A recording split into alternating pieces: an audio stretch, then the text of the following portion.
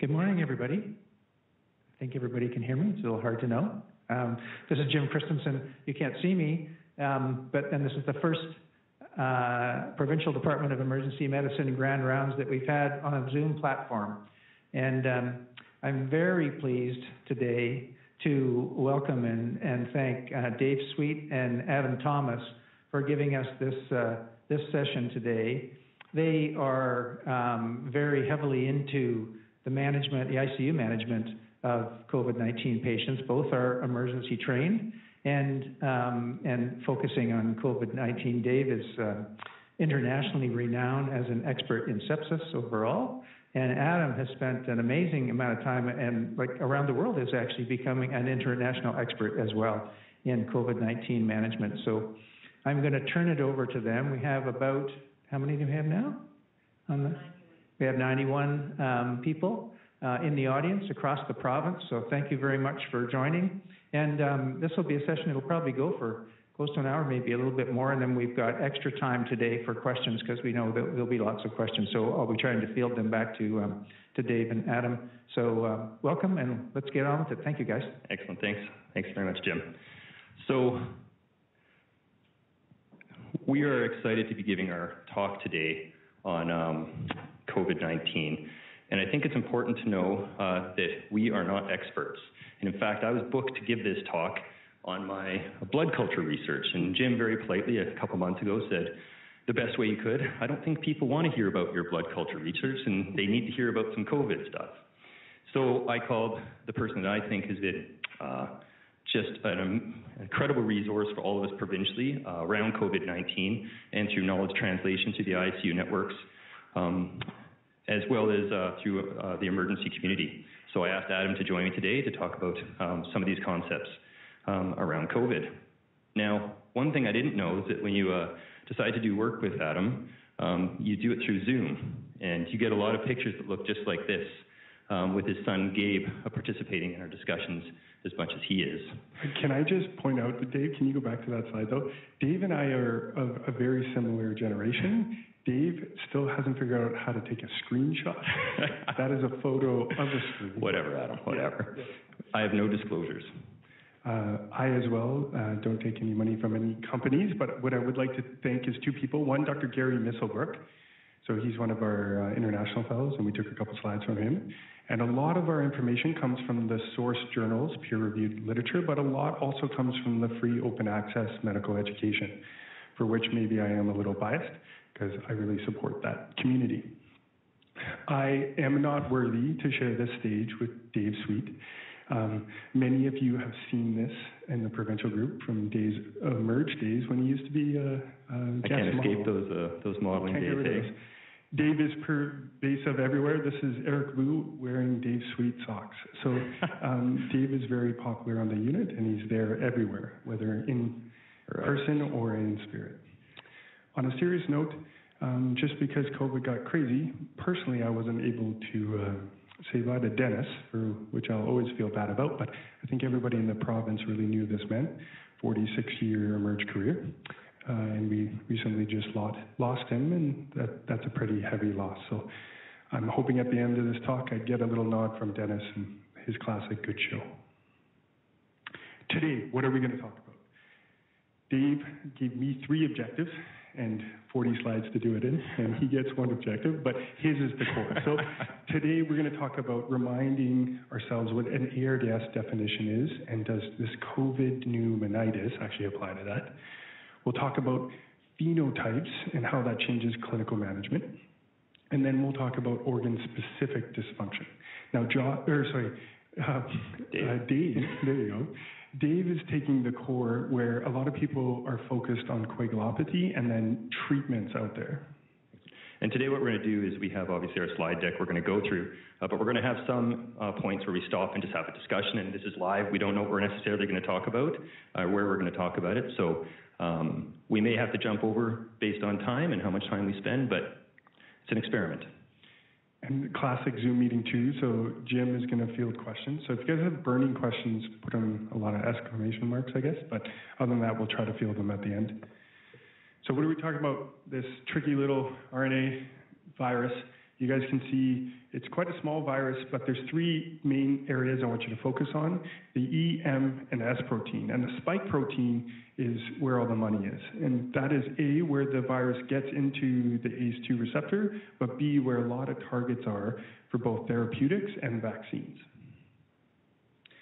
Have we seen this before? Yes. So the big other beta coronaviruses are SARS and MERS. But there's a lot of coronaviruses that we see in the emerge ambulatory shifts or pediatrics all the time, those common colds.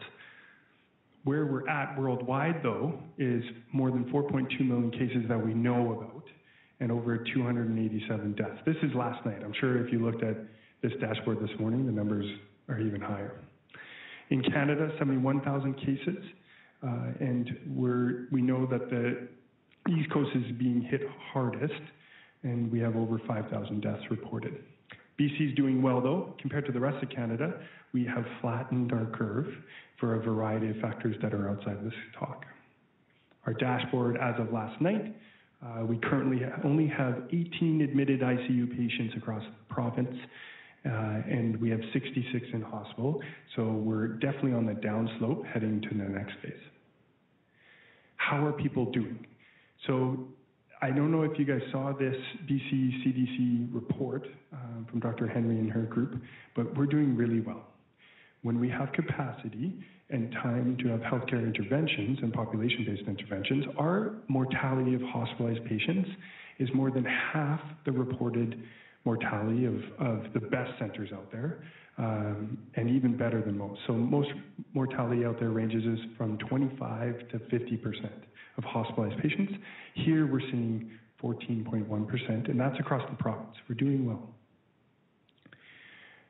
VCH in particular, so the only numbers to stay focused on are the cumulative total hospitalized so far are 154, for which 41 have been ventilated. That picture is just a little teaser of what our COVID unit looks like at VGH in particular. So we have a multidisciplinary team in our PPE there and doing well. For the eMERGE group, I really wanted to highlight Hussain Kanji's provincial work, working with all the critical care leads. This is the current dashboard of ventilator-capable beds in the province. And we have 697 vent-capable beds. And this is a hodgepodge of current ICU, HAU beds, some PACU beds, et cetera, and what you can see is, as of last week, we were only at 17% of our total capacity, and that's both COVID and non-COVID patients. So we're doing well. That's the current buffer zone we have if numbers pick up. How those numbers pick up will be very different. I'm not going to spend a lot of time on this. Dave and I have talked a lot about where this could go. This is BC CDC modeling, and basically what you see is that steep takeoff happens at 80% of increase of our current physical distancing, meaning if we take our current physical distancing practices and we release them up into 80%, then we'll see a secondary wave coming late summer, early spring. This is the basis of the stage response that Dr. Henry and her team has out there. Why is this important? Modeling can change, and the States is the best example of that. On the screen in the bottom, what you see is the red line is the modeled deaths in the States. The blue line is the actual reported deaths. So models can be wrong, and population interventions, I can't say enough, are very important. Now, Dave, we're worried about this. Healthcare worker infections, we're all worried. We heard 8 to 30% infected in Italy versus Wuhan, right? But I think to reassure everybody, what we're seeing now is our PPE works, and when community spread is low, healthcare worker infections are low. So ever hospitalized, 33 with 1 death. And that death, I wasn't involved in the case, but I think it's not a straightforward death at all. So that's just to reassure everyone. I'm not going to spend a lot of time on diagnosis, because I think everybody's had a lot of memos and we don't want to talk about this in general, but what I do want to highlight is this is the IDSA guidelines. You will have the slides after, guys, but 1 nasal pharyngeal swab is not enough. When your suspicion is high and your community spread is high, Dave just published a paper on this. So Dave, what did you guys find? Well, the case that we published was a case we had in the ICU at BGH where they swabbed 4 times negative in and outside of hospital, and then after intubation with bronchoscopy, tested positive. We're unaware if this was a nosocomial-acquired infection or did it reactivate because they did get steroids for COP. So we're not totally sure, but definitely in the literature, we can say that 1 MPW is probably around the range of 60% sensitive, and again, the gold standard being CT scans, so we're not even sure if that's accurate. I've asked our microbiology people to give us an idea on how sensitive it is, and it really starts looks like around 60 to 70, and then every test you do thereafter, it gets closer to 100. And around 3 tests, it's around 95%. I also asked the value of tracheal versus MPW. I didn't get a straightforward answer, except that tracheal are presumed to be more sensitive. And I just want to highlight what Dave said is when you say a CT scan is gold standard, you alluded to that it isn't, which I totally agree, that a lot of patients don't present with just respiratory infection. Right. So you're missing a lot there. Whether that's 20% or not, we have no real idea. Where is virus found? So this is important for eMERGE because the bodily fluids we need to be worried about, we're dealing with in the trenches all the time. So of course the upper respiratory tract, the lower respiratory tract, including the eyes, the sputum, the nasopharyngeal swabs, and lower tract swabs, but also peritoneal fluid, stool, anal swabs, rectal swabs for sure. Urine, even though kidneys have in themselves viral inclusion bodies on histology, there's been no reported virus and probably pH related. And then of course blood. Blood is positive, so you gotta be careful handling those. The ones that threw me off are peritoneal fluid. So if you're doing paracentesis and we get a second surge, just be careful when you're doing that procedure. Obviously, the surgeons as well. Pathophysiology. So let's get into the bread and butter of this talk. So COVID pneumonitis, a viral pneumonia, yes or no, Dave? Viral pneumonia? I'm going to say yes. Yeah. Yes, I'm going to say yes. Is it different than all the other viral pneumonias we're seeing? Maybe. It certainly seems to have some characteristics that are atypical from what we've seen in other viral pneumonias. So the big ones we see that end up in eMERGE being intubated in ICU are your classic influenzas, your H1N1, your H5, all those. Now, what is different? I'm going to get into some hypotheses in this lecture, and nobody knows. If anyone tells you definitively they know about a disease that wasn't present 6 months ago, I think we can all take that with a grain of salt.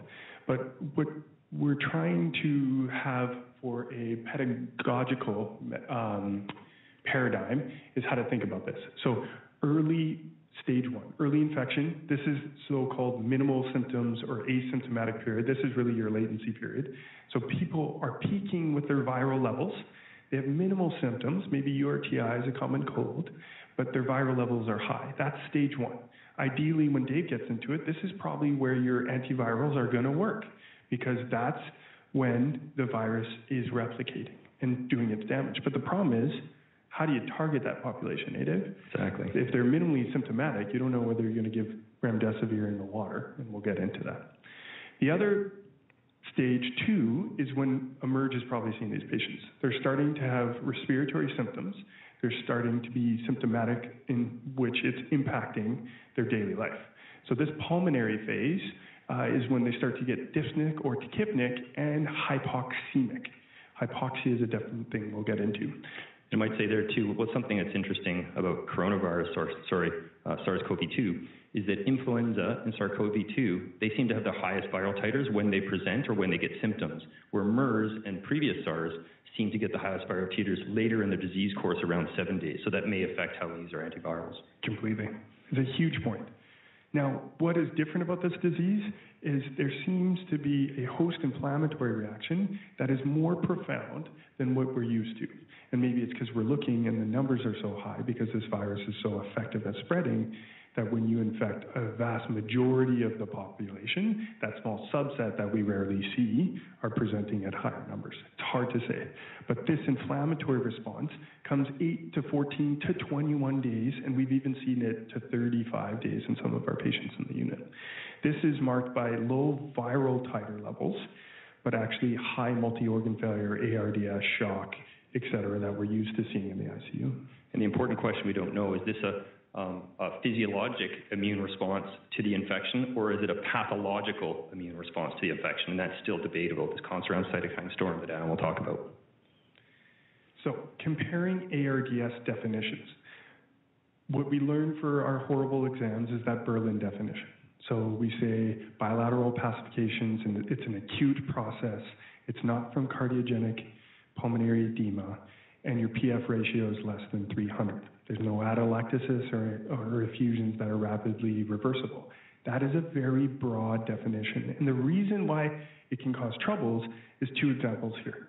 Let's say both these patients have a PF ratio of 150. They have moderate to severe ARDS. But if you look at them, they have two very different disease processes. On the left is COVID pneumonitis. On the right is Narcan-induced negative pressure pulmonary edema. They both present with hypoxemic respiratory failure. But the management from emerge to ICU of COVID-19 pneumonitis is very different than negative pressure pulmonary edema, meaning trying to sedate, intubate this pseudo-ARDS might not be the best management. Also, that might be the case for COVID-19. So what you'll see out in the literature, and more importantly in social media, that is very confusing to people, is whether this is real ARDS or not. And what I will tell you is it is and it isn't. And what I'm going to say in the rest of this talk, and Dave's a proponent of this, is that we should be more specific with what ARDS is. And the definition we should use is what the PROCEVA trial used.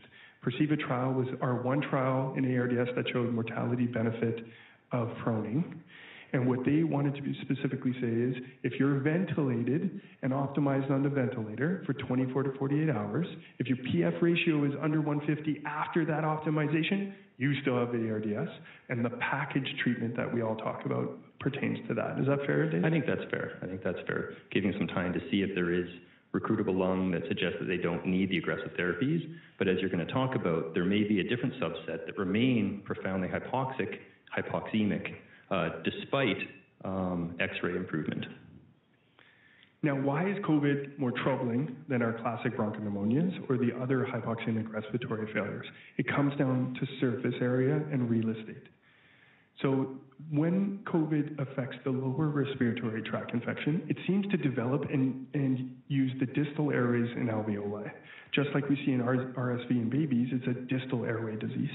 And when you hit distal airways, you get a lot of parenchyma involved. Contrast that with a bronchopneumonia where you just get this lobar consolidation. Both can cause profound hypoxemia. On the bottom right, you see a complete collapse of the left lower lobe, and you have torrential lung shunt. We can see someone on 100% oxygen for that.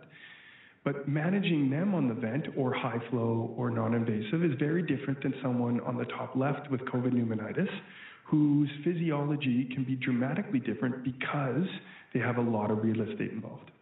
Fair enough. Now, ARDS, this phenotypes. We're going to get into it, but what I want to remind everyone where we came from, in 2016, the Lung Safe study was an epidemiologic survey of all ARDS across the world.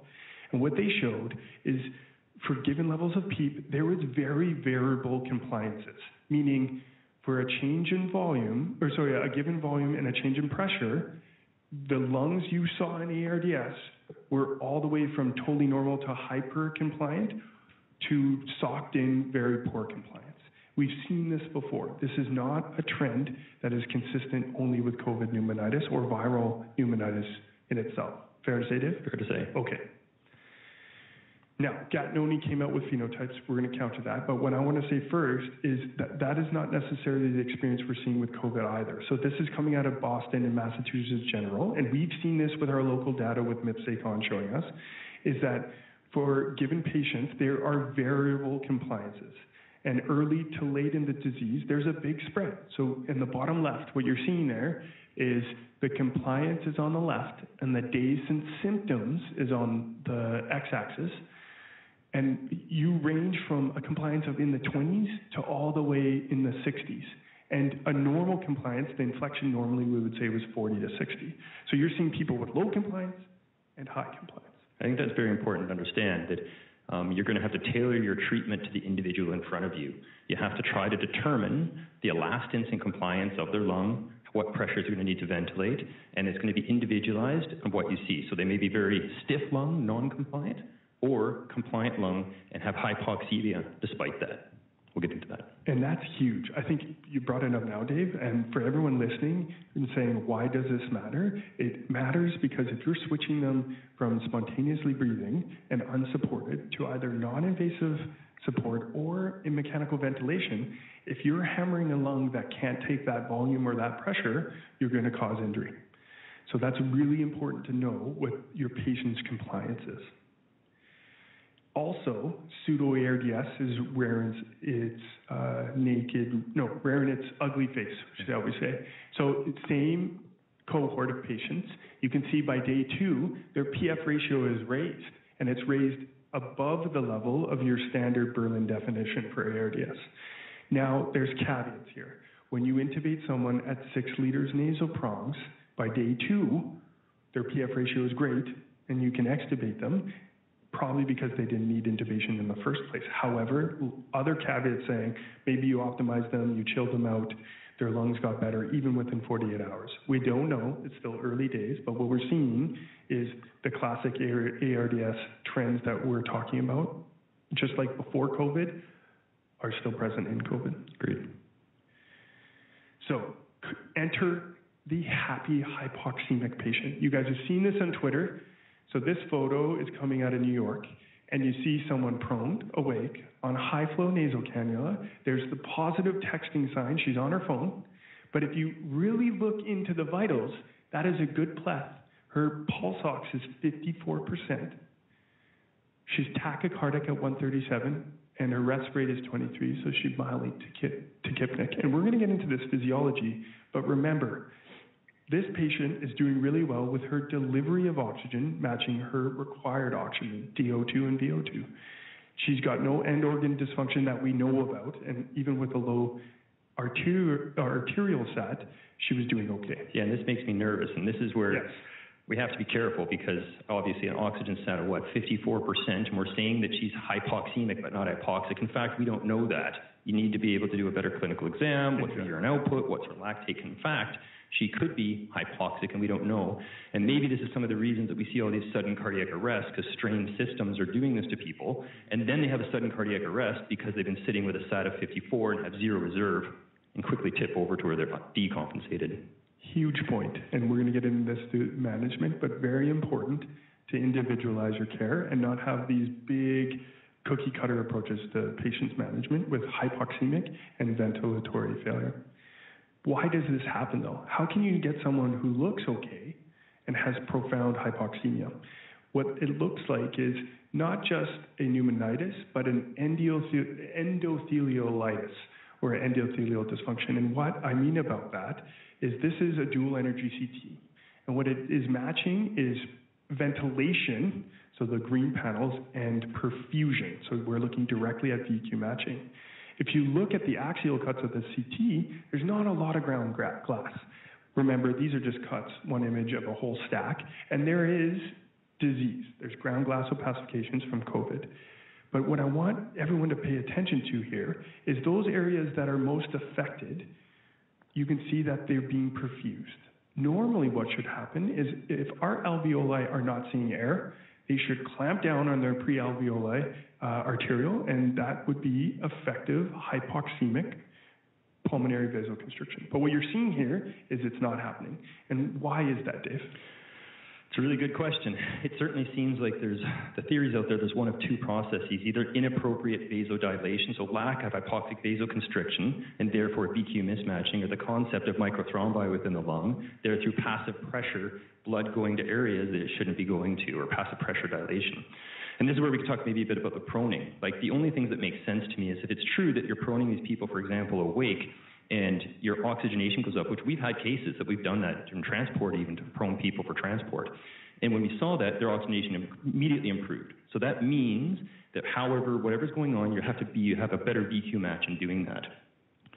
The theory is you need to lie posterior or supine, that your heart's sitting on the base of your lungs, your abdomen's pushing up, so you get atelectasis when you're usually supine in the posterior dorsal aspect of your lung. Now, blood usually doesn't go there because you have hypoxic vasoconstriction, etc. So if for whatever reason during this disease you have inappropriate vasodilation there, you effectively have a shunt. Now, you prone somebody, you reduce those effects and actually have more homogeneous lung prone than you do when you're supine. So that must improve your VQ matching. So it needs to be a process that's affecting that.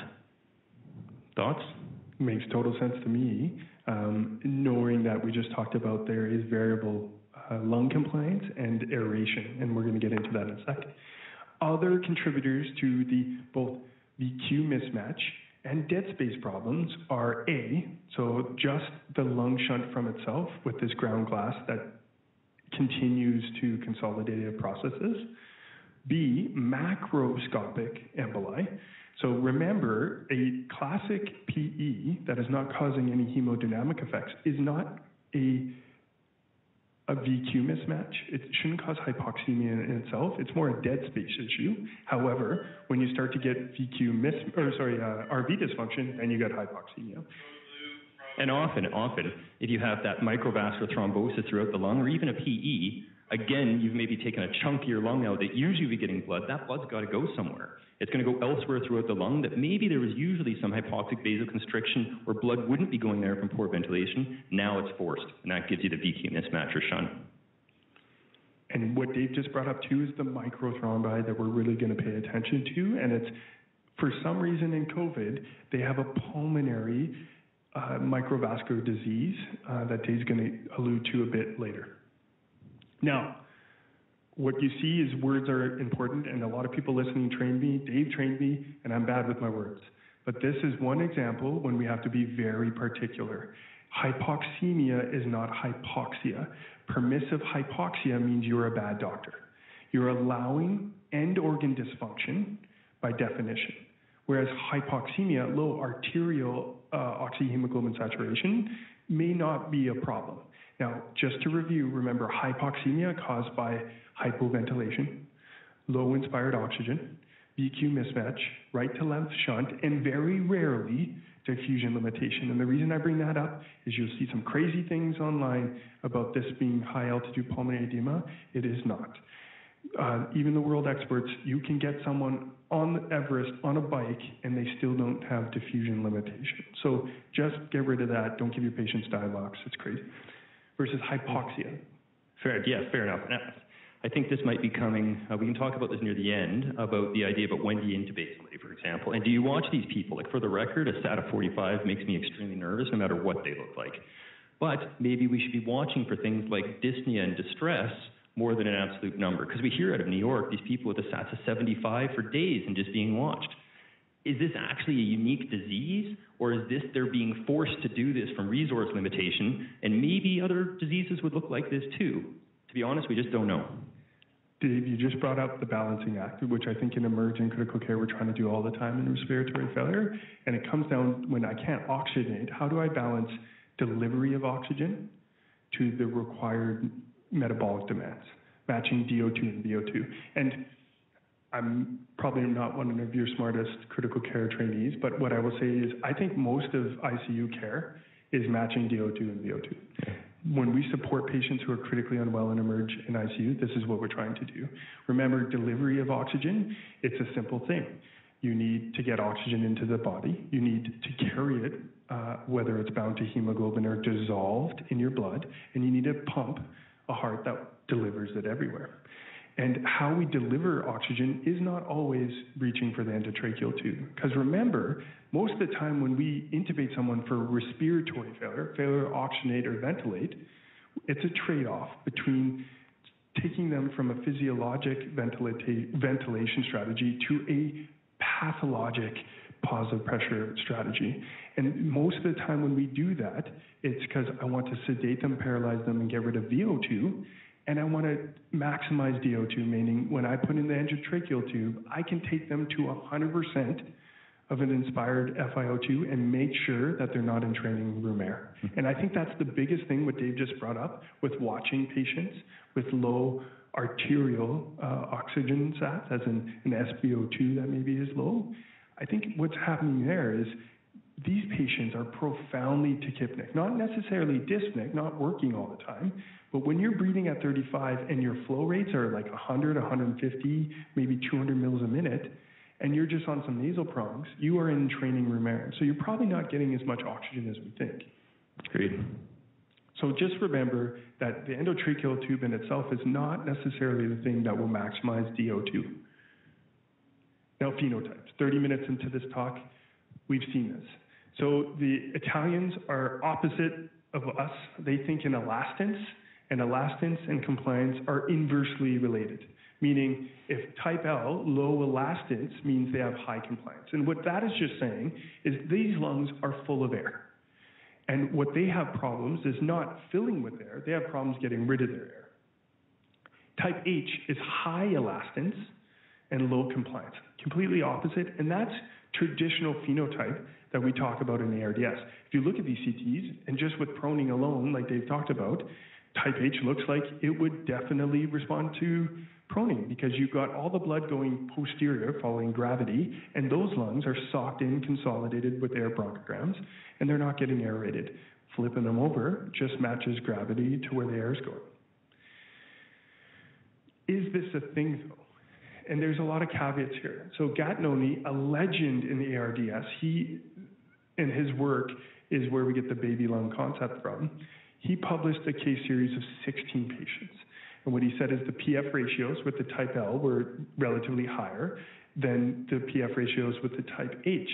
But clinically, a PF ratio 95 versus 84 in the unit, is that really different? Not necessarily. No. But why this is important is people have used this maybe inappropriately to say that type L's, your vent management is different than your type H's and get rid of all our ARDS lung protective ventilation strategies. And to me, this is a bit confusing, Dave, because like before COVID came around, we were worried about oxygen toxicity, ventilator-induced lung injury, volume, baro. And you hope people can say oxygen toxicity is not a real thing. Yeah, it's only seen leave them on in 100% for a week, right? Not necessarily true. So we're throwing the baby out with the bathwater, as Christenson says, so we just have to be careful. So these phenotypes may not, it just might be a spectrum of disease, like we keep talking about, that we've seen before. And it's not particular just to COVID. COVID's other things, with the endothelial dysfunction and the coagulopathy that Dave's going to get into, is real. But when it comes to the lung mechanics, might not just be particular to COVID. Proning works, though. We are going to reassess this, we're going to reaffirm this now for the third time, like Dave and I have said, is that early proning, they don't have to be ventilated. It will increase their oxygenation. And this is out of Ontario, out of Western University, out of New York, and out of Italy. We do know with these cohorts, flip them over and do it in Emerge. Just ask them. Alan Lai, one of the Emerge nurses at VGH, he's really into this because it's pretty simple to have someone who's texting on the phone just say, hey, can you roll over every 15 minutes? And they're fine doing it. And the real question, again, even when it comes with the use of CPAP, is that are we improving oxygenation or are we preventing lung injury? Another thing we didn't say, that when you prone someone, you make your pleural space pressure, your pleural pressures and transpulmonary pressures more homogeneous. So in a sense, it can be protective against your own high negative pressure inspiration or when we're ventilating someone with positive pressure. Same thing with the CPAP. If your oxygenation goes up with pressure, you're recruiting lung, period. It has to be. But the reason that he's put on CPAP, again, partially resource limitation, but putting someone on CPAP might actually reduce their own lung injury as well. It may recruit lungs, prevent atelectasis with each breath or atelectrauma, and therefore reduce lung injury that progress on to an H-type. So that's one of the concepts that this early proning, early CPAP may be beneficial. What Dave is getting to, and didn't say it particular, is the self-induced lung injury, and we'll roll into that. So why is this important? Remember, hammering aerated lungs versus non-aerated lungs with a lot of PEEP and a lot of volume can cause damage. And what that damage is on the left, you see barotrauma. So you see pneumomediastinum, bilateral pneumothoraces, and a lot of sub-Q air. And this is someone who is ventilated on minimal PEEP, a PEEP of 8, and their plats were still in the 60s. So you have to be very careful about what's going on in your patient's physiology. And more importantly, what you're seeing is classic prolonged vent-induced lung injury in this patient on the right, where in the dorsal dependent lung, On the bottom green arrow, that's this all white fibrotic looking lung. That's not normal. And then the baby lung, the anteroventral lung, is all hemorrhaged and nasty. And the bigger picture is, if you look at this thorax, for all you crazy emerge docs that have done thoracotomies, you shouldn't see the heart that easy. And this is someone who's endotracheal intubated and clamped endotracheal tube with inflated lungs. Those lungs are gone. This is someone with advanced disease that is not having a lung that can be inflated anymore. So DO2, VO2. I just want to keep re-emphasizing that you don't have to reach just for your endotracheal tube. You guys have been treating hypoxemic respiratory failure for decades before COVID came around, so use your normal armamentarium. What that means is nasal prongs, non-rebreathers, high flow, CPAP, BiPAP in the right patient populations. Intubate early for your classic intubation, airway, expected course, et cetera, but always match your DO2 and your VO2. Before I hand over to Dave, I think it's really important we get into silly. So you talked about self-induced lung injury, and Dave, what you were trying to get at is this transpulmonary pressure. What is that? Well, it's the idea that when we use lung protective ventilation in someone who's ventilated, we try to watch the pressures that you're giving when you give breaths of air. And we look at the amount of pressure that's created when you give a small breath of air, for example, which is the driving pressure. So the concept is that there are certain pressures that when given to the alveoli cause damage. There are concepts that actually people spontaneously breathing big negative intrathoracic pressures with or without some form of positive pressure will therefore increase that transpulmonary pressure and cause injury. So the idea is if you breathe hard enough, long enough, you're going to injure your lungs, and they end up more like that H type that we talked about, which is diffuse stiff lung injury. Now in eMERGE, we can't drop esophageal balloons in all our spontaneously breathing patients. That's not practical. So having those numbers with your transpulmonary pressure is not going to be able to measure for all our patients. But what equates to a high transpulmonary pressure is someone we know we've seen at the bedside all the time, someone who's working hard.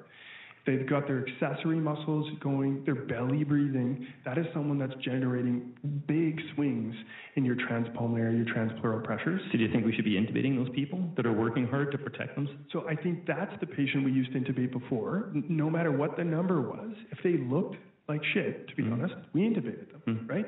I think that's the right patient, is look at how your patient looks in front of you. Just to push you a bit, what about taking those people, putting them on a Precedex infusion, maybe a low-dose ketamine infusion, keeping them not intubated, and see if you can just reduce their drive as long as they don't decompensate? So I promised David I didn't really practice this, but he just set it up. So the Plurali trial, that's what you're getting at. So different levels of support trying to stave off intubation, and this is before COVID.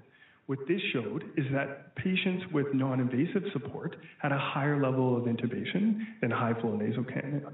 Now, the classic argument to this trial was, well, that was just selection bias. The people that the docs put on non-invasive looked worse and they needed more support. However, I think it's more complex than that. I think if you put someone on CPAP versus BiPAP, two very different modes of support. CPAP, like Dave said, if they have recruitable lung, helps. If you oxygenate better on that, good. If I put someone who's working like a young 35-year-old football player on BiPAP, and they start taking tidal volumes of 900 cc's to 2 liters, that is someone who's going to cause self-induced lung injury, and it's worsened by the mode of support I've put them on. You're giving them extra pressure when they don't need it. It's causing worse distension. And I think what we saw in Plurali was part of that. Possibly, that those patients had self-induced lung injury. I can't prove it because that's not what the trial, but I think that's what we're seeing more and more in COVID, and that's the anecdotes coming out. Be very careful with anecdotes, but you just need to know that both ventilator-induced lung injury and self-induced is possible. So just because the SATs look better, in the long run, playing the long game, you could actually be setting your patient up for a worse outcome. True. So what does that look like in Italy? And now we're getting some CPAP helmets. What that looks like is the CPAP non-invasive helmet and ongoing support. They don't necessarily in intubation. I'm not going to cover what proning looks like in intubated ventilated patients. What I'll remind you is the goals. Low tidal volume if you had to intubate them. If they're intubated, put them on a control mode, because we know that in eMERGE. Make sure you aim 4 to 8 cc's per kilogram. How you pick that number is start with 4 to 6. If their CO2 and pH is relatively okay, and their plateau pressures are under 30, go higher. Where we get a plateau of 30 for is if I take medical students and ventilate them at total lung capacity, their plateau pressure is 30. So no matter how much lung is left, if your plats are above 30, you're ventilating them at above TLC. Driving pressure, as Dave got into, less than 16, that's pretty cutting edge stuff. The evidence doesn't support this, but what Dave alluded to is that's the amount of force I have to aerate the lung with. Remember, SpO2, we don't have a number, do we, Dave? No. Just right. Cytokine storm, one slide on this. And basically, Dave has been telling the province about HLH and macrophage activation syndrome for a decade now, that this is a subset of sepsis patients that probably do worse. Is this macrophage activation syndrome? To be honest, I don't know if we know. I don't know if we can tell if this truly is. There definitely seems to be a trend of hyperinflammation. When looking at various interleukins, it does seem that they're higher than we'd expect on some studies and some studies not. There is, without question, this theory that there is a cytokine storm going on, that maybe COVID is infecting innate immune cells and causing them to release cytokines, interleukins that they wouldn't usually in other disease processes. So there is this theory for sure that there is a cytokine storm. I wouldn't say it's confirmed. Again, is this pathological activation or physiologic activation? But there's definitely a trend to people think more and more it's pathologic. And why that's important is Dave's going to talk to you about immune therapy, immunomodulatory therapy, and whether that's important or not, we don't know yet. Organ dysfunction, we're going to fly through this. Yes, I just skipped it. Yeah. We'll say that, okay, that one slide, we can put it back. So there's evidence that maybe every organ could be affected by COVID. There's thoughts from the neurological system, it affects the olfactory nerves. There's some hemorrhagic encephalopathies that have been reported, GBS. We know about 15% of people or so get kidney injury. Is this more than the usual sepsis, or is it sepsis? Is it microvascular? We're unsure. Liver. We know that people get transaminase elevation, as most viral infections do. Does this translate into clinical outcomes that are worse? Not necessarily. What do you want to say about skin? COVID toes. Everyone's talking about it. No one freaked out about hand, foot, and mouth before, but there seems to be both embolic and vasculitic phenomenon associated with COVID that you've seen in other viral infections. Dave, you're up. Great. Okay, thank you. We're running a little bit behind time, so I'm going to go a little bit quicker. But there's some key things I really do want to cover. So first off, COVID-associated coagulopathy. From the very beginning of this disease, we started hearing through reports in China and Italy that people seem to be having more blood clots. We heard that, and we heard that they had elevated D-dimers that were inappropriate. Now, for decades, we know there's this tight interlocking between the inflammatory system and the coagulation cascade. Why does this exist? From an evolutionary standpoint, it's thought that the inflammatory cascade, activating the coagulation cascade, will create fibrin barriers and prevent the disease from spreading, primarily bacteria. Now, is there something different with COVID? Potentially. COVID likely infects some of the innate immune cells, macrophages, T cells, and maybe causes them to release more cytokines, as we talk about, that then will activate the coagulation cascade more. We know that COVID, which attacks the ACE2 receptor, will attack endothelial cells, damage them, and cause leaking of von Willebrand's factor, which has been seen higher in samples taken from COVID patients. Next, the ACE2 receptor that COVID attacks, it converts angiotensin 2 to angiotensin 1-7. Angiotensin 2, we know, is a potent vasoconstrictor and activator of the inflammatory cascade. Oh, sorry. Next, we know that high CRPs, high interleukin 6, will actually increase the amount of PA1. This will then limit the amount of fibrinolysis, therefore tipping even further toward the coagulation cascade. It's been shown that patients with high PA1s greater than 660 have 100% mortality. So this is the diffuse thought with COVID, but is there something locally going on at the lung level? Again, SARS-2 infects type 2 pneumocytes. Those type 2 pneumocytes and macrophages within the alveoli increase the inflammation, pull more cells in, then along with the endovascular attack of COVID-2, does it create a local phenomenon of microvascular thrombosis? It certainly seems to. And compared to DIC in sepsis, where it's going on everywhere, DIC, you see your platelets drop, they're consumed. The INR and PT go up from consumption of coagulation factors. We just don't see that in COVID. It seems to see normal platelets, normal PT, INR. So is this a local thrombotic effect, or pulmonary, what do they call it, pulmonary intravascular coagulopathy? It seems to be real. We see it on pathology and autopsy. Compared to diffuse alveolar damage that we see with ARDS, there seem to be these microvascular thrombosis throughout the lung, again creating this dead space phenomenon or this BQ mismatch potentially. So, as I said, pretty early on out of China, the reports around clots, as I said, and D-dimer elevations started to come out, and now we're seeing them published. This is just showing a group of patients, 200, that the people that did not survive had persistently elevated D-dimers over time compared to the patients that survived. Okay, also out of China. Now, Asian people don't have as much risk for DVT and VTE compared to Caucasians, so there's not as much DVT chemoprophylaxis used in China. But then they started to report, they saw a difference between patients that got heparin and didn't get heparin. And what you're seeing here is on the x-axis, the higher the D-dimer, the difference in mortality between patients that got heparin and didn't get heparin gets wider and wider. So the higher D-dimer, if you got heparin, it seemed to be more protective than if you didn't. And also if you had a positive sepsis intravascular coagulopathy score. So, is this because they're not getting as many clots in their lungs or throughout their body? Yes, possibly, but it may also be this.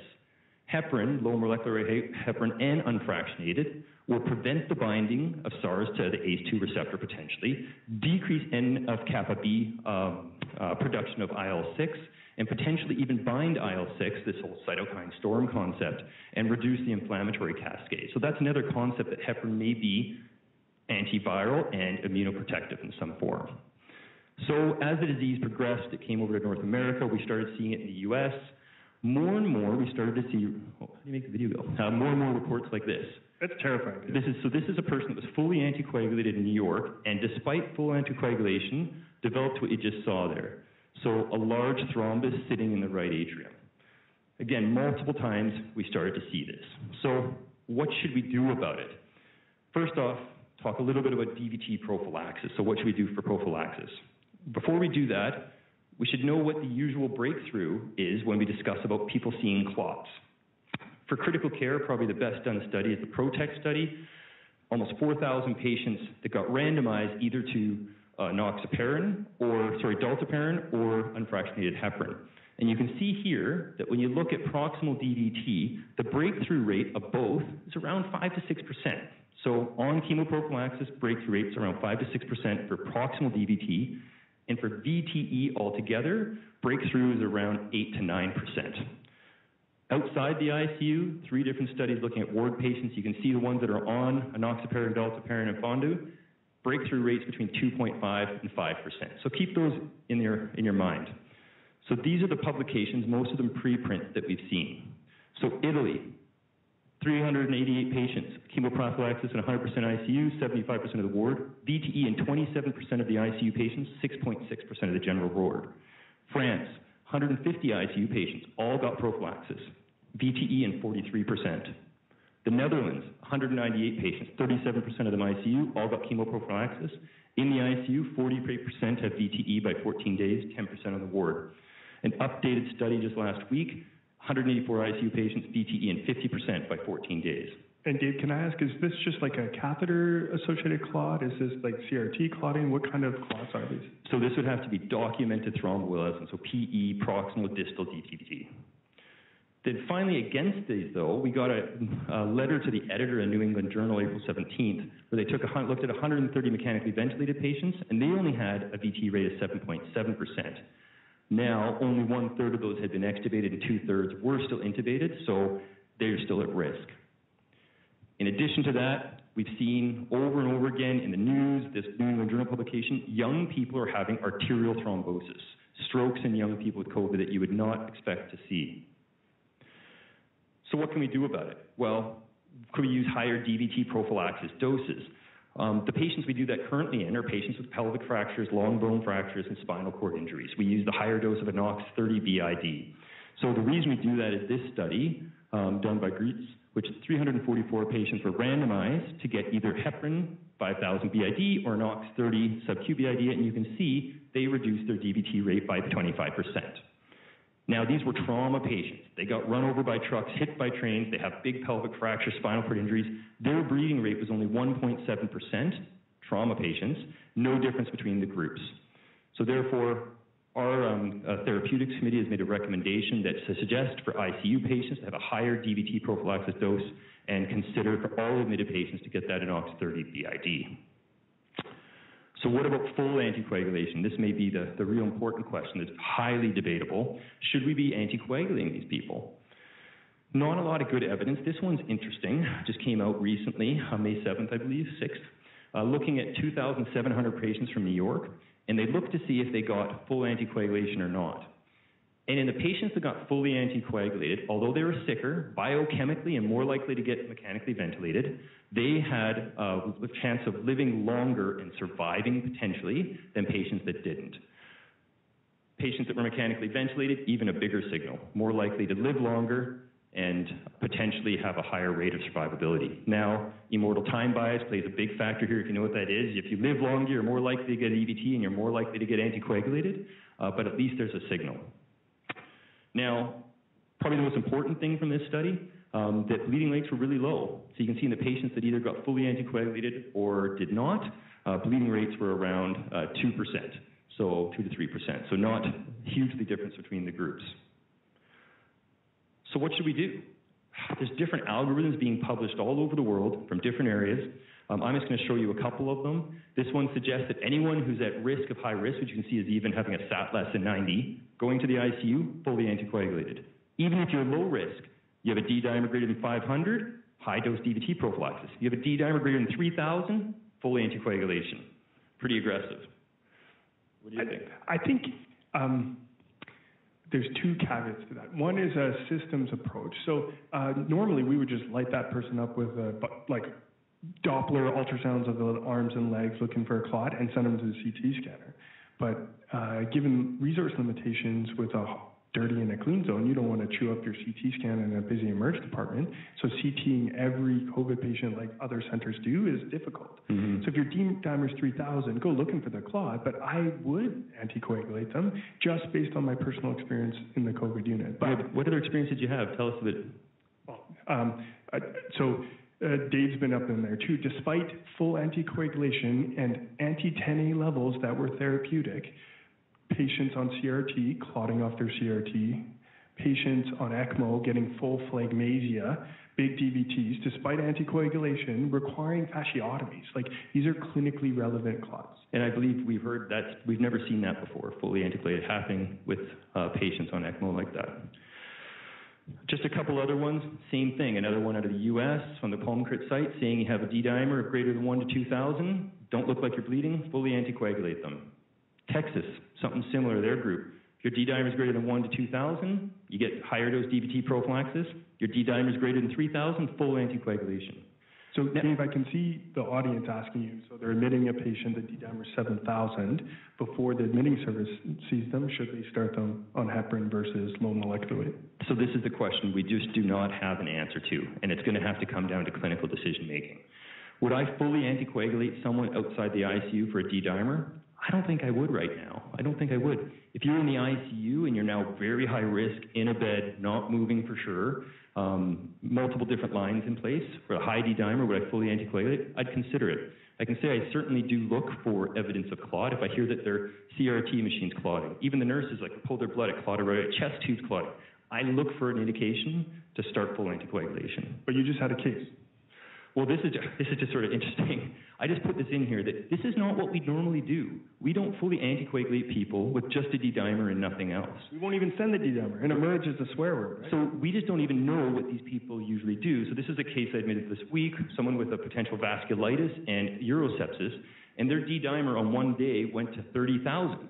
So what do I do with that? We wouldn't usually anticoagulate that person, so is COVID something different, or is it not? So I just think it's food for thought. In the last 5 to 10 minutes here, I'm going to talk about pharmacological therapy. Wow. Never, obviously, in our careers have we seen anything like this. A new disease, treatments being given, what works, what doesn't work, any various combination, all of them mismatched together from different countries. It's an emotional roller coaster. It's an emotional roller coaster. We have the President of the United States saying take hydroxychloroquine, what do you got to lose? And then publications now showing that QT prolongation and arrhythmia are a real thing. So to help combat this, March 13th, we formed the BC COVID Therapeutics Committee, and I can't say enough about these individuals. 40 physicians from around the province that have come together, including Adam, that we meet weekly. We discuss all the various therapeutics and come up with recommendations for the province. These are some true champions. So we have identified drugs that are relevant to follow in the literature. You can see here the 11 generally that we do talk about every week and review the literature. In addition to these drugs, we do come up with recommendations around other therapies such as ACE inhibitors, NSAIDs, and as you saw, DVT prophylaxis. You can find our recommendations on the CDC website. There's a one-pager that quickly summarizes our recommendations, and then a 40-page document that has all the relevant literature and summaries about why our recommendations are what they are. To quickly go through the antivirals, the ones of relevance, this diagram shows you where each of the drugs potentially act, from insertion of the virus all the way to the replication process, and I'll show you in detail where they are thought to work. So, convalescent plasma. This one actually gets a lot of press with not a lot of evidence, to be honest. The idea being that people that have had infections, you then take their plasma and you isolate the antibodies and give them to people that are not sick or early sick. The reason why, you can see here, this is where it would act up in the, oh, you can't see that, can you? Oh, sorry guys. At the area where the spike protein binds the ACE2 receptor. Now, some meta-analysis show that with an influenza and SARS that maybe convalescent plasma was beneficial, and I think that's why there's a lot of work going towards it. At this moment, all we have though really are case series. This is one showing 5 patients. They got convalescent plasma. What did they see? Oh, if you look at all of these markers of sort of physiologic outcomes, they seem to get better, but it's not compared to any groups. We don't know if this is what normally would have happened or if the convalescent plasma is actually doing anything. Hydroxychloroquine, probably the most talked about drug in the planet in the last 2 months. Of course, we've heard Dr. Trump, God, never say that. He thinks he's a doctor. He thinks he is. Ultra genius. Anyway, so this is an anti-malarial, been used for decades, thought to be safe. It's used within rheumatology for rheumatoid arthritis, lupus, and I put it in here that the rheumatologists actually call it vitamin P because they use it so frequently and they think it has such a low side effect profile. Dave, can I just add, like Derek Angus had a great quote in JAMA that in 1920, JAMA released a paper saying we don't know whether chloroquine is good for viral pneumonias, and we still haven't answered that question. Wow, 19 what? 1920. Oh, timely time then. So you can see on the left-hand side of your right-hand side of your screen, what hydroxychloroquine is thought to do is these endosomes, the viruses, when they get inside the cell, it raises the pH of the endosome and then won't let the proteins on the virus interact with the endosome wall to get its contents into the cell. Key studies you need to know, about 2 weeks ago, the chlorocovid study out of Brazil was stopped. It was a randomized controlled trial where it looked at either high dose or low dose chloroquine for patients with COVID. And as you can see here, there was a trend to higher death with the higher chloroquine dose, and therefore the study was stopped. In the last 2 weeks, we've seen, or last week, 2 large publications from New York looking exposure to this one to New England Journal of hydroxychloroquine. 1,300 patients, 60% got hydroxychloroquine, and they found that the ones that got hydroxychloroquine actually had a higher chance of death. But when you controlled through multivariable analysis and propensity score, it actually showed it didn't do any benefit, but didn't cause any harm. And then just yesterday, I put this slide in here because Adam and I started making slides about 2 weeks ago, and we've had to change our slide deck continuously because new publications come out every day. This one was the same, similar group from New York, 1,400 patients this time, looking at azithromycin and hydroxychloroquine, and they found that the patients that got those two had a higher chance of death than alone when controlled for model-adjusted estimation of death. You can see that azithromycin looks like maybe it did better alone. Is this anti-inflammatory? Is this that it's treating bacterial pneumonias? It's unsure. And they also found that those patients that got those two drugs together had a higher chance of cardiac arrest and a higher chance of arrhythmia overall. So just like that, I think hydroxychloroquine is gone. What about Kaletra? Well, we did say that about Kaletra. We said that 2 weeks ago, right? It's true. So Kaletra, anti-HIV medication, it's been used for decades, mostly outside of North America. The idea here, if you look about 3/4 of the way down the page, you see lopinavir, ritonavir. So what it does is it attacks the original proteins that are transcribed from the RNA. They need to be modified to become the machinery for viral replication, so it impedes that ability to break those proteins down or modify them so that it can be used to make new virus.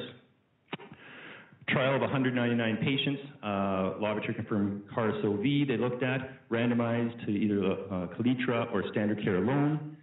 they found their their primary outcome was an improvement of 2 in this scale. It's pretty commonly used now between high score for death, 0, you're out of the hospital and fine. They want to see a difference of 2. No difference in time to clinical improvement. 28-day mortality, statistically not significant, maybe a trend, maybe, and no difference in viral replication over time. And then just on Friday, we got what do you think, Adam? Is this the first actual positive trial we've seen? It's like a weird time in this COVID land where everything's been negative. This might be positive. And so this is a study done in Hong Kong, 127 patients, so not massive. They got randomized because culturally they don't have placebo groups, so randomized to Kaletra or Kaletra with ribavirin and interferon, the 3. So that's what they got randomized to, one of those 2 groups. And Dave, that was the big, so the preprint that Dave just showed, the first New England trial, even though it was published on the 7th, everyone had access to that data back in March. Yep. And the counter to that argument is the experience in SARS and MERS was that ribavirin with addition to Kaletra was probably where the benefit was. So that's why they did this trial. And what they found is that improvement in clinical scores and viral clearance, statistically significant. But Adam, is this people are actually maybe doing worse with Kaletra and the ribavirin and interferon is protecting them? No placebo group, so we really don't know. More work needs to be done. I think this is where you bring this concept in. If you're using an antiviral and you're using a primary outcome to look for reduced viral titers, you should see that before you see any sort of clinical outcomes or mortality benefit. And you see this sometimes where you have negative primary outcome of viral clearance, but then they have positive outcomes being time to recovery. Doesn't really make a lot of sense, unless it's an immunosuppressant. And that trend is with all these studies Dave's talking about, is that patients are given these drugs day 5, day 8, day 13, post-symptom onset. So they've already progressed in their illness, right? I think maybe that's one comment to say about this study we just spoke about. That the difference in the group, in this ribavirin study with Kaletra, they got the drug within 2 days. And the mortality, all these benefits were seen if they got it within 7 days of clinical onset of symptoms, where the previous trial was 13 days, and these ribavirin trials we're going to talk about around 13, 14 days after onset of clinical symptoms. Do you think would we practically be able to do that, Dave, in BC? 2 days of onset, get them on an antiviral? It depends. That's public health, right? That's outside of the hospital questions. So remdesivir, what it does is it acts like a adenosine nucleotide analog, and so it inserts itself into the replication machine and prevents it from making new viruses. We saw 3 publications around 2 weeks ago, one that was a drug-sponsored one that isn't super relevant, this one out of China, which was actually stopped early because they couldn't enroll patients anymore. But what they found is no difference in any of their outcomes, primarily being viral clearance, which is the primary, but one of 20 secondary outcomes, they found an improvement in change in clinical improvement from 21 to 23 days. What do you make of that? I don't know. It's one of 20 different secondary outcomes. Then we have this one, the NIH ACT trial, that they've reported after 1,000 patients interim analysis that they found a statistically significant improvement in in a clinical outcome of 11 versus 15 days, and then maybe a survival benefit of 8 versus 11 days, p-value 0.59. But because of this trial is no longer randomizing people to placebo. So all patients are now getting remdesivir, and then in the other adaptive trial design, we'll get other drugs. So I don't know if this is the right move, personally. So I don't know if we're going to get a true answer because they've stopped randomizing to placebo. In 2 minutes, I'm going to talk about immunomodulators. So you've probably heard of tocilizumab and seralutinib. This is IL-6 blocker. So what it will do is if there is a cytokine storm, there's excessive amounts of IL-6, it will bind to the receptor, so prevent the activity of that interleukin, causing its effects within the body. That's the concept. So there's multiple case reports showing that maybe it blunts this response, but beneficial. MIT-Secon out of our unit at VGH has done some incredible work looking at people that got tocilizumab as well as steroids and compared to none, and showed some really interesting potential benefits, at least biochemically. And that's just getting submitted for publication. We have this one Twitter report from a France trial. So this is what science is right now. And you can see that they say on Twitter that we found clinical benefit. Someone immediately responded with, this isn't helpful, either publish or do not. But what they claim is in their study, we lost it, of 129 patients, they did find that tocilizumab was superior to the control arm, but not published yet, just on the news. Final topic, steroids. So steroids is probably the most controversial of all of these. Steroids are more like a shotgun to the inflammatory system versus like a sniper rifle, which is the IL-6 blockers. You can see here, affects many different pathways to reduce inflammation and increase anti-inflammatories. I think what I'm going to show you is 4 slides that are the forest plots about why some groups have said that we should use steroids in COVID. This is looking at ARDS, all comers of ARDS. And if you look at all the studies together, there is a mortality benefit that favors corticosteroids, any cause of ARDS. If you look for days of mechanical ventilation, same thing, giving steroids, meta-analysis benefits corticosteroids. If you look at viral ARDS, so just viral ARDS, you can see that it trends towards the control. So maybe corticosteroids doing harm, but overlapping one. Observational studies. If you look at viral pneumonia, you can look at the top or all the influenza trials, pretty clear that steroids cause harm in viral pneumonia. If you look at the coronavirus studies, corona, SARS, MERS, you can see they're all over the place, maybe trending towards benefit with steroids, but greatly overlapping one. You put them all together, all observational studies again. Then we have evidence coming out of Wuhan when they published their first 201 patients. It seems like the patients that got methylprednisolone did better. No controlling for severity. And then when you look at other studies published from the same area, they show that steroids did more harm, not controlling for severity of illness. So what do we do with this? No one really knows, to be honest. A Canadian group published a guideline in CMHA, and I think this does the most to tell you about how divided the world is.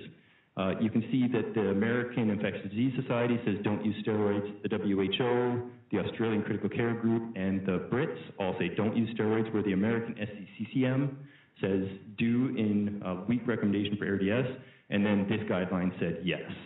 And then the Canadian Critical Care Society endorsed guideline says no. So what did we do provincially? We said we're a fence sitter, to be honest. We said there is insufficient evidence to recommend for or against steroids.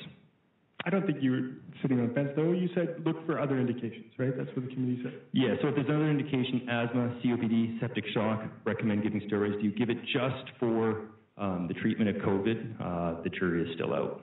And I just want to summarize what Dave just said, because I think this is crucial for the eMERGE audience, is that what you're trying to say is this pathologic response or just a normal physiologic response? If it's normal physiologic response to viremia, and steroids, we do know, can prolong viremia, you can make the sequelae worse with steroids. Definitely. Versus, if this is pathologic, then steroids or the sniper rifle of our guided immune modulation might be effective. We don't know yet. Still has to be worked out in the literature. This is just one slide, just to know there are 4 different randomized controlled trials that are close to or enrolling within BC. The first 3 are going to be hospital-based, and then the cold corona study is an outpatient study looking at giving colchicine. So I think that's what we're going to just skip right to our summary there.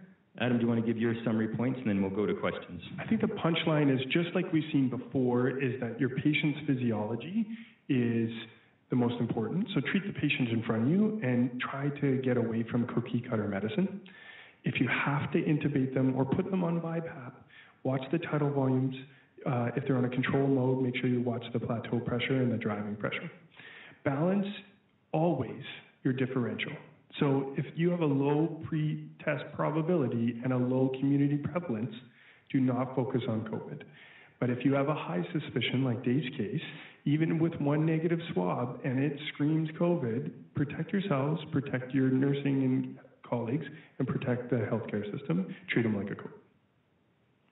Finally then, patients are truly, maybe, are hypercoagulable. We recommend higher DVT prophylaxis when to fully anticoagulate. As you said, the jury's still out. Currently only use supportive care, no recommended treatments. Steroids in ARDS, the discretion of the practitioner. RCTs are currently underway, so please wait for these results and support those studies. And we will take questions from the audience. You guys? Oh, yeah, we can use the same. Sure enough. All right. Gentlemen, thank you very much. That was pretty comprehensive, and there's lots of questions have been coming through sort of while you were talking. So let's go back up to the start. Jason Whale in Victoria was asking, right at the start you were talking about where the virus is detected, and if it's in stool, is that thought to be viable virus or not? Because from a public health and public washroom perspective, it could be really important. Wow, excellent question. My understanding is yes, it is thought to be viable virus. There are, where they look where there's ACE2 receptors in the body for the virus to infect, they're actually all over the place. Very prevalent in the pharynx, airways, lungs, very prevalent in the endovascular, and prevalent in the GI system. And so, yes, they're infecting, but that's why we see GI symptoms with diarrhea, et cetera, in some people. And even that might portend a worse prognosis if the GI tract's involved. But as far as anyone knows, yes, they're viable. Yeah, good question, Jason. Just to add to that, it's not just viral or PCR, but it's actually viral culture that's positive from those samples. So yes, one could presume that because the virus cultures out, that it is a viable virus and can infect you. Okay. Pardon me? There was a question about you. There was? Oh, that's after, yeah. I got it. We're just working on other questions. So another question from Luis Philippe Plant. You're asking us not to intubate early, but if we don't have facilities to do safely do aerosol generating procedures, then those patients actually are aerosol generating with CPAP, with BiPAP, and it means using up any early negative pressure room that we might have and being more exposed than, I suppose, is the thought, than an intubated patient where you can sort of protect the circuit. Great question. And I don't want to step out of my role, but what I'll step back and say is someone who can cough, and if they can cough at 400 liters a minute, while they're on 6 liters of nasal prongs, their aerosolization risk, I think practically, is the exact same as someone who is coughing during an aerosolizing procedure. And that's what we're saying intubate early for, is that the intubate early is not necessarily, the punchline is you intubate early because they would tolerate an RSI. So at 6 liters, what we were saying intubate early is so that you could not bag them and not spread everything to your team. But what we do know now is that effective PPE, healthcare workers aren't getting infected. So I know the whole infrastructure is a problem, but you can cause harm by intubating someone on 6 liters of nasal prongs that doesn't need it. Yeah, I would agree with that. And I think we're beyond that stage of saying intubate people at 6 liters nasal prongs.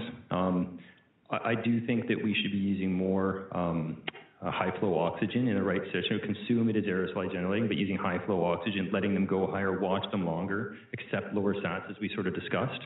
We're still not using BiPAP or CPAP as they recommend that they do cause aerosol generating procedures, so I haven't used that in my practice at all.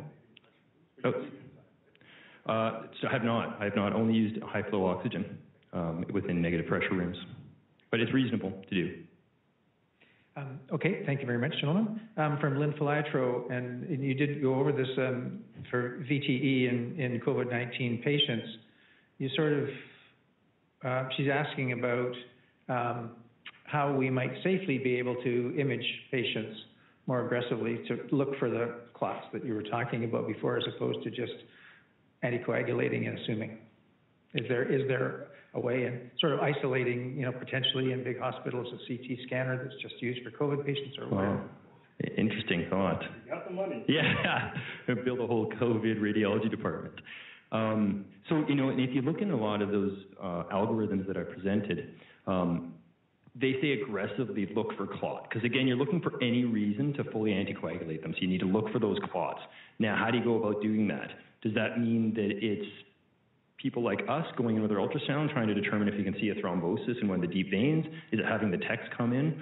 I'd be nervous about relying on people's skills that usually would not be doing that. So I think it does have to people that are regularly skilled. Same thing with doing CTP scans. So you have to yourself sort of determine the balance of sending into the scanner the potential risk of transport, contamination, versus just anticoagulating them. to be honest.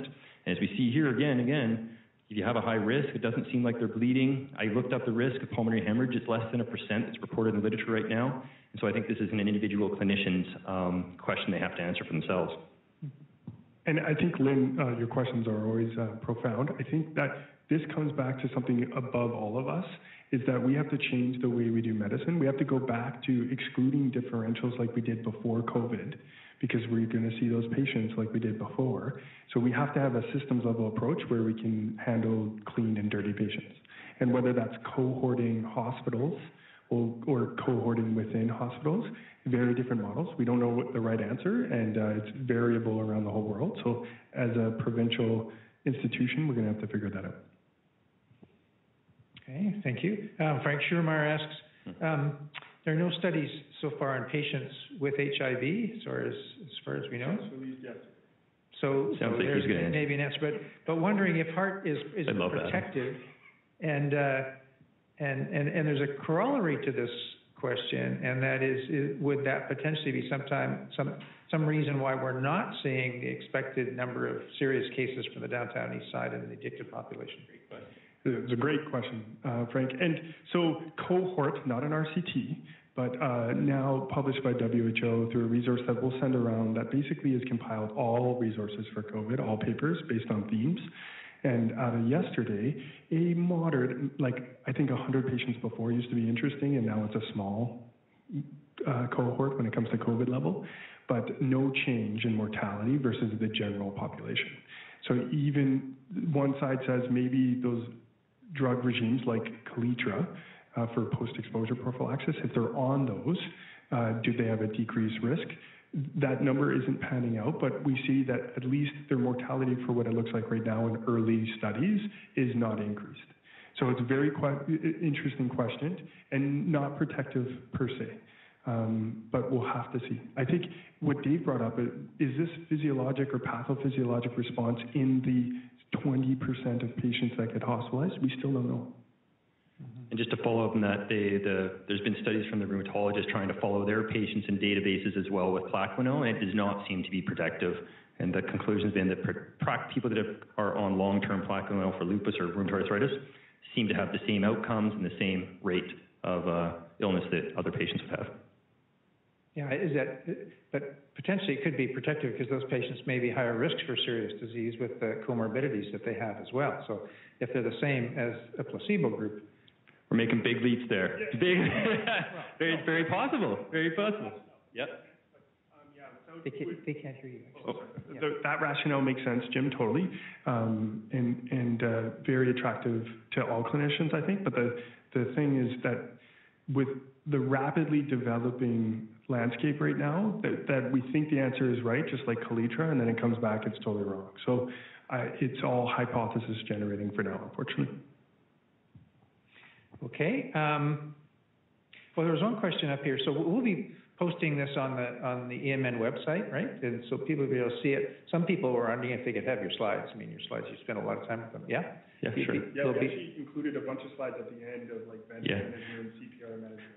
We were hoping there's certain questions that we got those, yeah. Yes, so yes, the answer is we will be happy to share our slides. I'm happy to share my slides. So anybody can contact you two guys. Probably the best way is to directly to you guys. Yeah, what, $2 a slide? Is that about right? Yeah. No, we'd be happy to share. I'm an R7. I need some bills to pay. But what I'll say is it's on Google Drive, and we'll send out the link. It'll be posted, so anybody with the link can download it. No problem. It is a big file. We're sorry. There's a lot of photos. 180 megabytes. So make sure your internet connection's good. And Daniel Ting is a shout out to everybody that's helping with and to keep on going with COVID RCTs. If you're involved with that, the National COVID ER Registry study is now underway at many sites across the province, and it's going to be across the country as well. And so that's an effort to try to learn more about patients that are in the early days, seen it emerge, some sent home, etc. So I don't think that's a real question for you. You know, it's interesting too, and this is just I think for the future, this is just a theoretical idea, I guess, that this shows our inability to respond quickly when it comes to therapeutics in the form of research, and our want as clinicians and humans to act to do something. Because if you look at all the reports, even the studies coming out of China and Italy, it'll be looking at one drug, but it's like patients were on steroids, Kaletra, hydroxychloroquine, and they don't necessarily report the ratios between the different groups. And so I just wonder if our infrastructure for research and pandemics in the future, if we can really prepare to act quickly, have trials done so that by the time we get to the stage now, 3-4 months in, we actually know which drugs to use and what combination. I think that's a huge point in general, that redundancy has been huge, not just in research but policies, and it's not fast enough. So people, from a research perspective, have really shit on the preprint, and that's published by Yale and very good institutions. So a lot of smart people are creating these preprints, and the reason is because look at JAMA. Just in the last 2 months, their yearly editorial papers, just a one-pager, usually about 1,000 a year. They've already had 3,000 submissions, and they can't keep up to that data. So yes, it is not peer-reviewed. It can be post-reviewed by peers, and just watch Twitter when a preprint comes out. It's the best journal club you've ever been a part of. But that mechanism is able to get information out there. But what Dave just said, I think, nails it right on the head, is that we are not ready for rapidly changing environments, both from research or policy. The British had a bunch of trials that were dormant, that were already approved by IRBs, and they, bam, are going to publish in the next couple of weeks really good RCTs that were set up and good to go. And the North America, we are years behind that, and we're going to learn from that, hopefully, and coordinate. The other thing is policies. We're not a part of policies, but I think we all saw how many provincial CPR, intubation, PPE guidelines were developed locally, and that's a waste of time. Having that redundant process with every group doing their own thing instead of at a provincial and national level, which was eventually done, but I think a lot of manpower hours were wasted in the early weeks trying to do that work, that everybody was doing the same thing. Yeah. Question here about the cases, I guess, that have PCR positive tests after a long period, after patients have got well, potentially, so 45 days later. Is there evidence that that's still live virus, or is that just viral particles? Oh, no. I've laid out the most interesting one was from our Wuhan call. So we had a call with some physicians from Wuhan maybe about a month ago, and they described one of their surgeons who has been positive, negative, positive, negative, positive over a 3-month period. And there is no way you're going to have dead virus RNA kicking around from multiple months before. So the assumption is that, yes, he recurrently became positive. His serology never became positive either, I believe they said. Again, this is just secondhand through some physicians we were speaking with. But it certainly seems like there are groups or individuals that don't amount to immune response and continue to have positive virus, or the super spreaders. And we're starting to see that with serologic studies coming out now, where 15 to 30% are non-responders and up to 60% are low responders. Now, we don't know what a specific titer level for IgG means. We have no idea. Is it like measles, that the absolute number means nothing, whether it's present or not, affords some neutralizing antibody and protection? We don't know yet. But that has big implications for public health, vaccinations, return to work, our own healthcare force, and we don't know. Okay. Yeah, and the specific idea that that's people that have some infections that have those low rates. Is a vaccine going to be possible? And we all know there's never been a vaccine for a coronavirus before, so. Right. There's a question here, and it refers to a critical care study in 2013. And the question is, are opioids protective? It's from Andy. Not sure which Andy. Ooh. Opioids. If opioids themselves are protective. I can tell you, every drug under the sun has somehow been related to being detrimental or protective. Everything. Yeah. You know, you do wonder a little bit, like, I don't know if it's talking about the idea maybe of suppressing your own innate respiratory drive, which we know opiates do that well. I think there's a little comment about it. It says opioid receptors control viral replication in the airways. Is there any evidence that those are linked? I don't know the trial, Andy, but what I would say is, just like Dave's point, there's a lot of up-and-comers and looking for a silver bullet. If you look on the counter in that same population, active smoking decreases your risk. Yeah, exactly. So like it's a roller coaster, and I think that there's a lot of sample bias going on a lot of the time. So I don't know that paper. This wasn't related to COVID. I mean, just clarify that it was an RSV study. Just running sort of from the, from the viral concept. Yeah. Hard to comment. Yeah. Don't know. Okay. So I think we've come to the end of the main questions. Fantastic job, guys. Thanks so much. Thank you. Thank you. Wonderful rounds. Boom, boom, boom. All sorts of accolades. And I would like to add to that and say, guys, this has been tremendous. Awesome. Maybe a new way we sort of carry on. You guys have started, not only are we on Zoom, but you guys are doing the back and forth with the mic. It's great, and right? It's been really, really lively and really dynamic. Maybe gets you a little bit over time, but the discussion's good. Yeah, no. Oh, wow. 155 people joined. Wow. Thank you, everybody in the audience, for come to listen to this, and you guys again. Thank you so much. And pleasure. we'll close it down. All right. Take care, everybody. Be safe out there.